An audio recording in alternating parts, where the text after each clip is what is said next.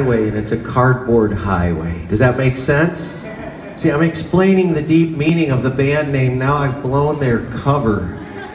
But cardboard highway, guys standing on the side of the highway with a cardboard that says homeless or will work for potato chips or whatever.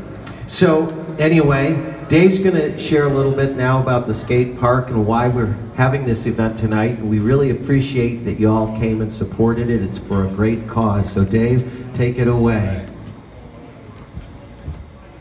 Hello everyone, I'm Skater Dave. Let's give a round of applause for just these bands playing tonight. It's amazing.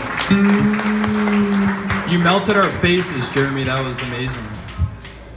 So basically, we're just super excited that everyone is here, and you know, our dream has been to get a do-it-yourself skate park at our church, and we've just received so many amazing donations from people, and you know, our goal is to just provide a place for people to come skate, be loved on, and just hear the gospel and just really see Christ in skateboarding. And we truly feel that that's what he's placed in our heart and for, you know, what he's given us to do.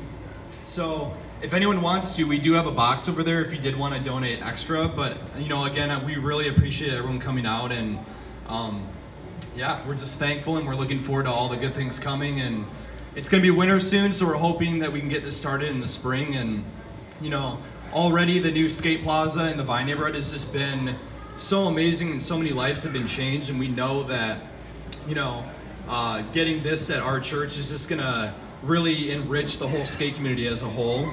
So without further ado, take it away, Cardboard Highway.